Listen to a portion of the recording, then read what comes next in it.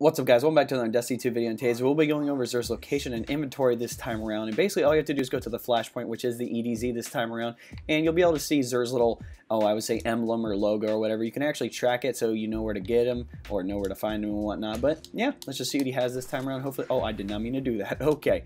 Alright, let's see what he has. Obviously, he has the Faded Engram.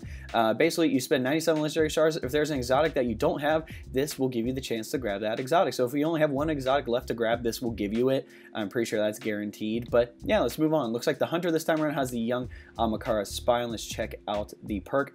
Wish Dragon Teeth increases Trip Mine grenade duration and marks enemies' damage at their blast. So Trip Mine, very powerful grenade, very good for holding down zones. And while this... yeah, I actually use these in Destiny 1. It actually give you 2 trip mines and make them last longer, but having that mark when you blast enemies is really good. It's like having Foe Tracer without having to use Foe Tracer to where you can track your enemies. But yeah, it's not bad if you like using, I would say, trip mines or even Golden Gun. Alright. For the Titan, we have the Mask of the Quiet One. Let's check out his perk. Increases Dread of Visage. So grants melee, grenade, and class ability energy when damage void ability kills. Grant health regeneration. Obviously, this is catered more toward the Sentinel Titan. I usually do this with the bottom tree because the bottom tree you don't get health regeneration back versus the top tree where every time you get a melee, your health comes back. This is really good if you want to rock that other subclass tree because any like void ability kill that you get health regeneration automatically anyway. So I would say this is really good for the Code of the Aggressor. For the Warlock, it looks like we have the Wings of Sacred Dawn. Its perk is Tome of Dawn. When Dawn Blade is equipped, aiming weapons while in midair suspend you there for a short time. Precision hits extend this effect's duration. So this is actually a little different than the Attunement in the Sky ability where you get to float in air. The thing is, this allows your weapons to be more accurate in midair. It doesn't allow like a lot of accuracy, but it allows more accuracy than you would for Attunement in the Sky. Attunement in the Sky is only really good for in-air weapons like SMGs and sidearms and stuff like that. This allows you to use a pulse rifle in midair. It allows you to use an auto rifle with midair and have, like, I would say, better accuracy. Plus, if you hit precision hits, it extends its duration, which is pretty solid. So if you want to have some of that midair gameplay, I highly recommend using that.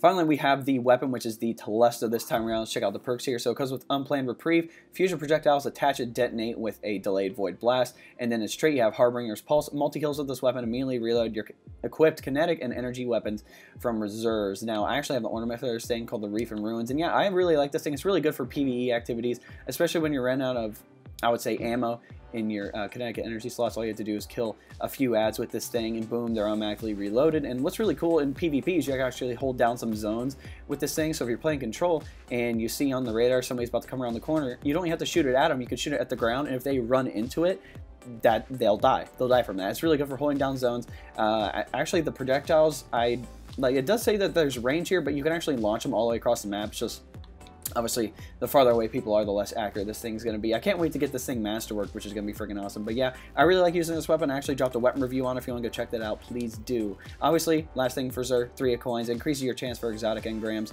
Last 4 hours, obviously, not a lot of viability, like unless you really want to hunt for exotic engrams, but I really don't see the point right now. Obviously, Xur definitely needs some upgrades for the future, and yeah, I'm ready for Warmind, y'all. Alright guys, we're coming to the end of the video. If you want to know how to support me, there'll be a link below to say best way to support me. It'll take you to a 4-minute video. It's not Patreon or anything like that. I think it's a lot better in Patreon. I believe you guys get a lot more out of it than if I were to do Patreon. But if you don't want to do it, you can always like and subscribe to the channel as well. And comment what you guys want to see below. Like, I'm making content for you guys, so literally whatever you guys want to see, I will be making content on that. But anyway guys, hope you enjoyed this video. We'll catch you next time.